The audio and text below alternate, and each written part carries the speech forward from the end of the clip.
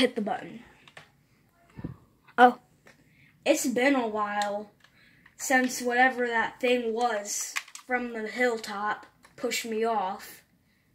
My friend's still telling me I should take some medications, but I don't think I need to, because what I saw, I know what I saw. I decided to once go back on Skate 3 to face whatever it was once again. I went back to the hilltop, but nothing was there, surprisingly.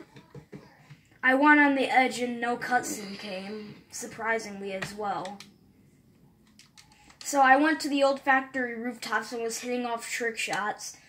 But what I found that was odd, I didn't seem to be like going unconscious. Like whenever you fall, I didn't seem to be going unconscious. I'd look like some like Fortnite player trying to jump off of a small height and no damage taken.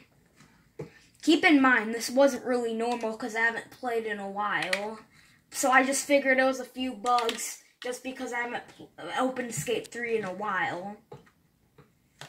I went back to the old factory rooftops and I threw off my skateboard to see what happened was actually not a hallucination. I jumped off of it and I didn't die. I didn't go unconscious and I just standed there. At the last minute when I jumped off, the game froze and I heard a voice, "Remember me." Surprisingly as well, I haven't heard the same voice for a long time, but it reminded me of the voice from last time that I heard from that message. I played it off like it was nothing, so I went back to skating. My game froze again and it said, "Why are you back?"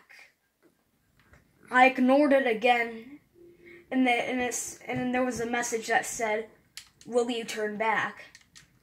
I was starting to get annoyed at this point, so I clicked no. Then another message popped up telling me, "You're gonna regret this. Now feel my pain." After a couple of minutes of silence, I felt pain in my neck and head. I was wondering what was going on from the message. I assumed it had something to do with the thing from last time that I saw. After a minute, I felt a sharp pain in my arm, and I realized that the same demon that I saw from last time was stabbing my arm.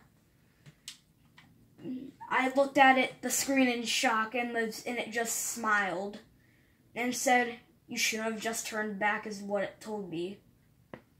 I felt one last pain in my stomach, then fainted. I ended up waking up to my TV in static.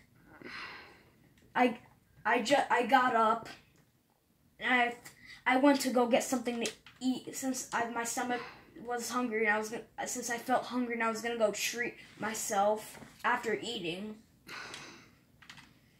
Keep in mind that never happened before, is what I thought to myself.